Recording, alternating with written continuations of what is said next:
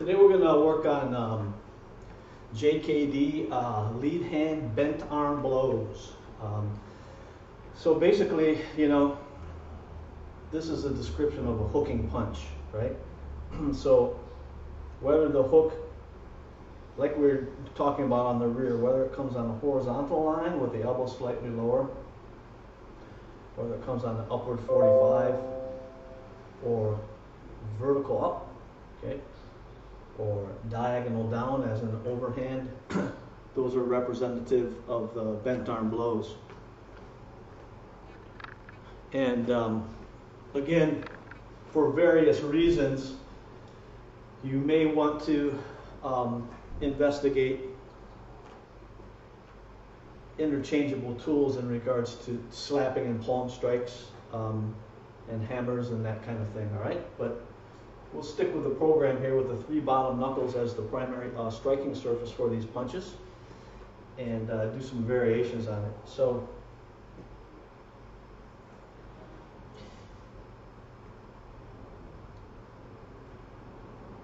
I'm going to start with the closed position. All right. So the idea is that the closed stance is primarily used at longer range. Okay. And the open stance is primarily used at a little bit closer range. All right. And but that doesn't mean you can't use both of them outside of their primary ranges. Okay. Again, there's this kind of first layer of understanding that makes it really clear what is optimal. And then there's ways to use the less optimal stance more optimally.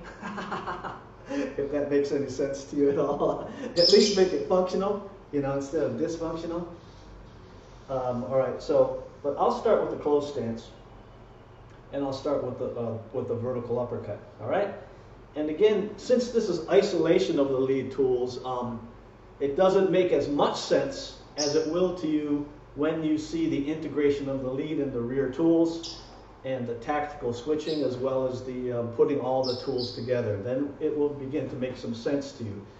But remember, our teaching progression is isolation and then integration, all right? And in regards to everything that we approach, all right? Okay, so it just gives you a better understanding because you can spend more time on development that way, okay?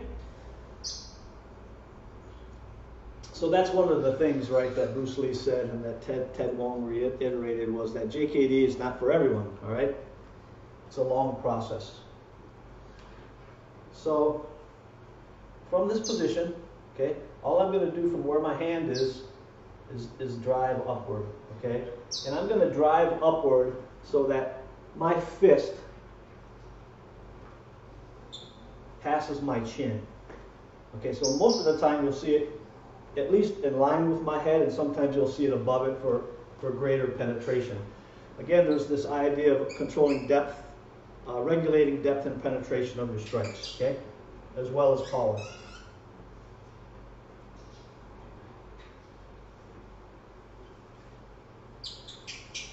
So all I'm going to do is push forward and shoot the hips up, okay? And I'm going to allow my rear foot to rotate as well.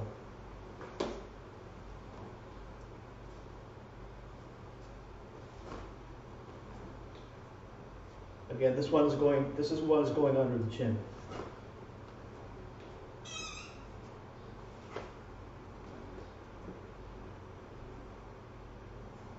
Remember what we talked about, the dinosaur arms, okay?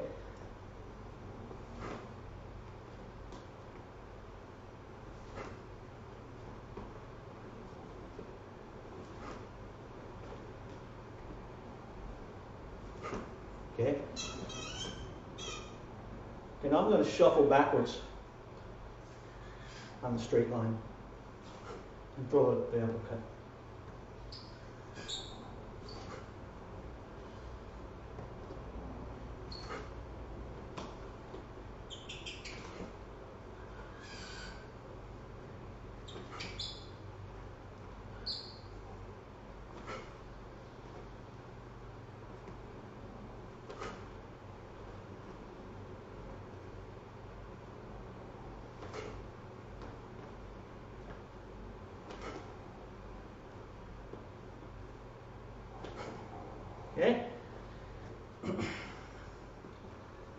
Then I'm going to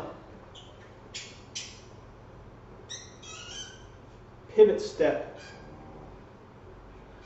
this way with my vertical uppercut.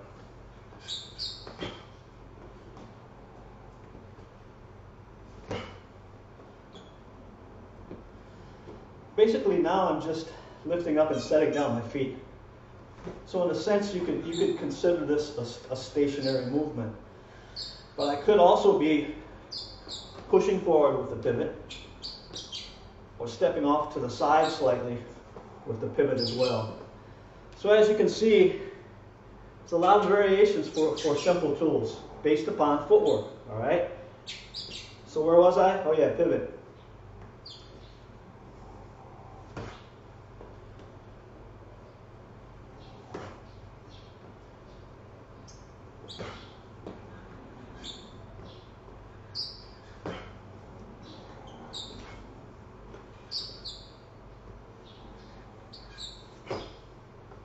So you see how I put my mass into it that time and combined push-off step with pivot step.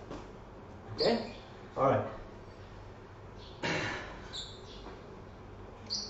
Now I'm going to step backward diagonal on this line and pivot up and uppercut.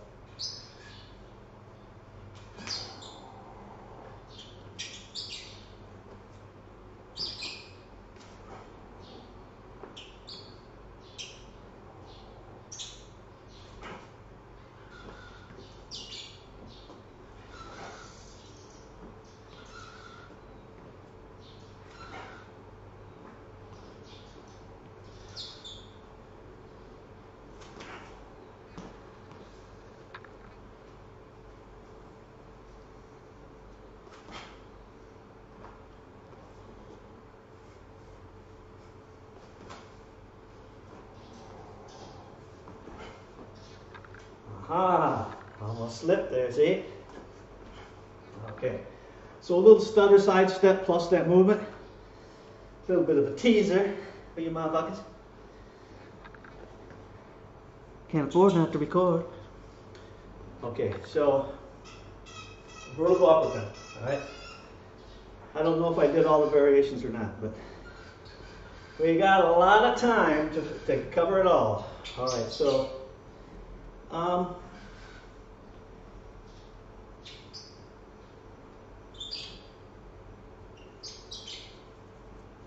okay, let's go into some high hook variations.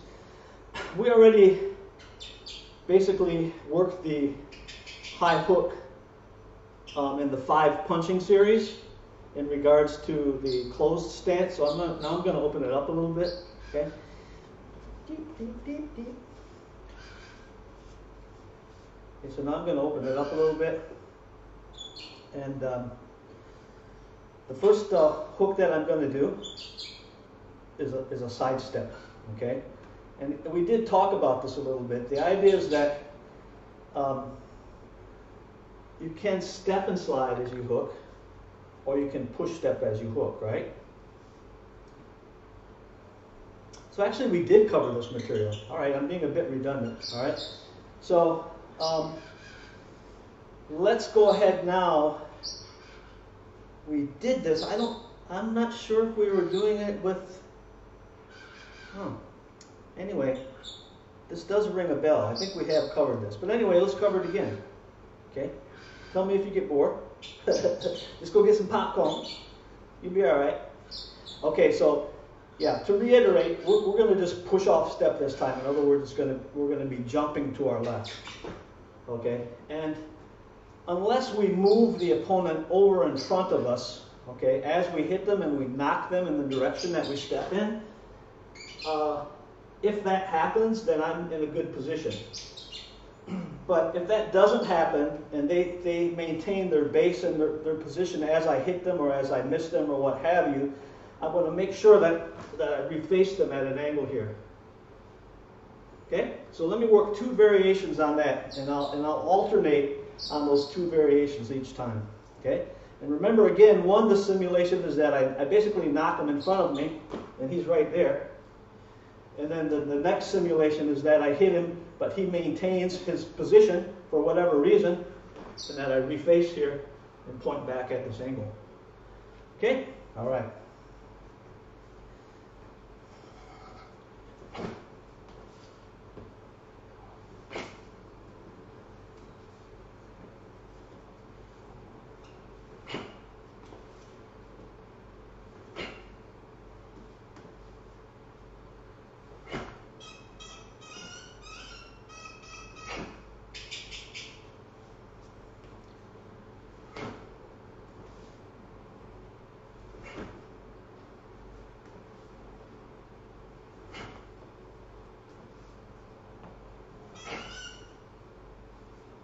All right? Okay, so that was the push-off step in the left direction. Primarily that is used against someone that also has their right foot forward, so that's a matched lead scenario. It's not that you can't do it unmatched leads, but the step is usually smaller and it's under different conditions that you may do it or not. All right? Okay, so let's go ahead and do some pivot hooks. Okay, and again, like I say, on the pivot step, I can basically just lift up and set down. I can add a push-off step element into it and jump into it. I can kind of sidestep to my right laterally and work it. I can go backward diagonal with it to create a little bit more space. Okay, so let's take a look at a few of those pivot steps.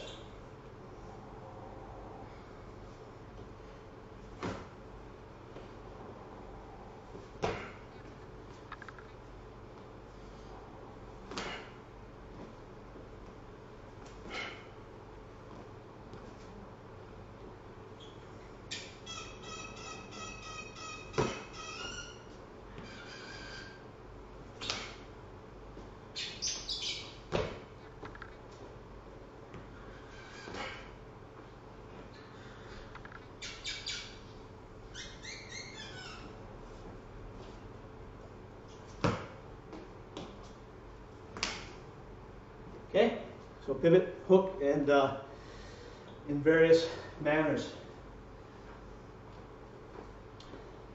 You can work the 45-degree uppercut or shovel hook.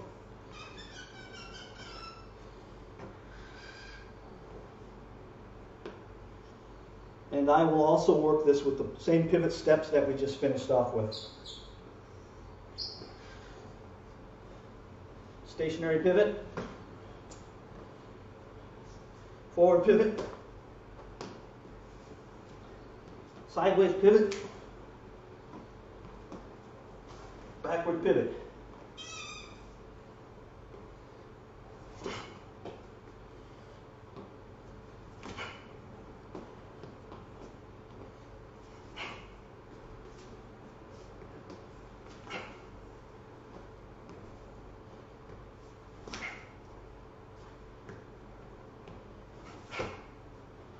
Okay. Okay, let's work the overhand. I'm going to work the two primary ways that I work the overhand. Okay. But you can play around with all the lines that we did. Most of the time, well, again, in regards to the person having their right foot forward also, my overhand with my right would involve a tactical switch and either zigzag back into reface or pivot step around to reface. Okay, so let my variation on that movement be both of those refacings. All right, zigzagging and pivot stepping, and it involves a tactical switch because I'm stepping with my left foot in order to do my lead as a rear for the overhand.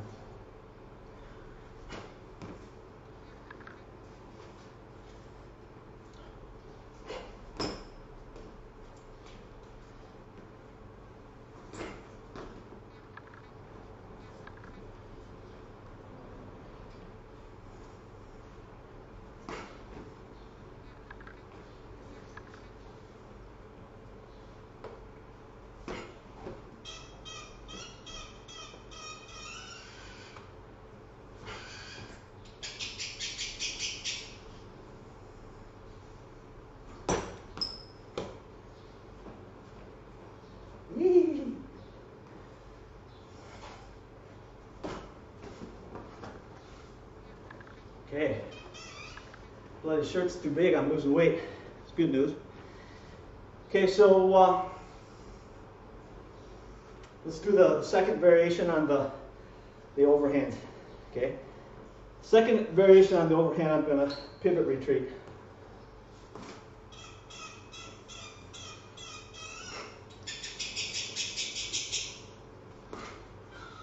Again, so basically I was showing you this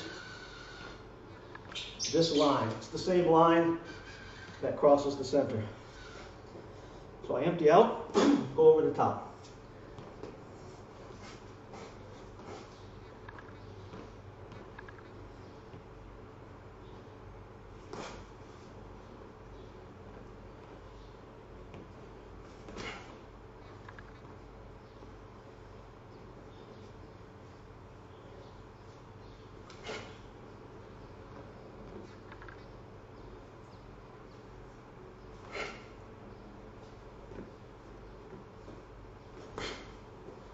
Okay, so I showed you two examples of the overhand.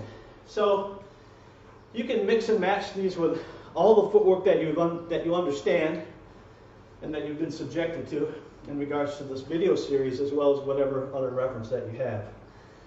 And again, to reiterate, we have the vertical, the diagonal. This represents the horizontal, but the elbow is a little bit lower, and the overhand with the 3 bottom knuckles. Okay? The next thing, of course, would be to combine them. So let's do a little bit of that next, all right? See if I can do some 1, 2, 3s.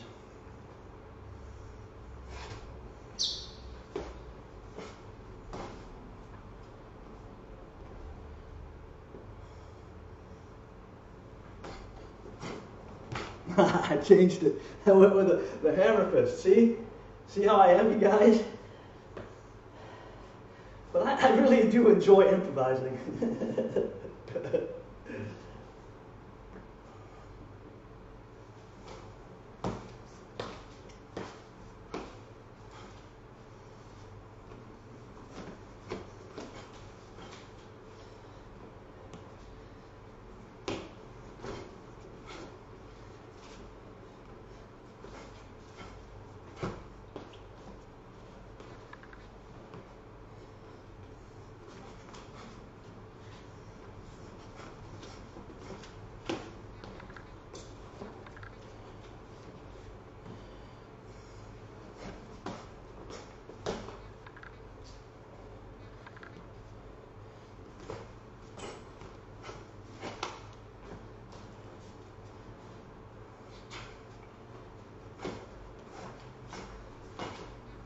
Okay, that's going to do it for today. Before my clothes fall off. And it's been a pleasure as usual. And สวัสดีครับโชคดีนะครับ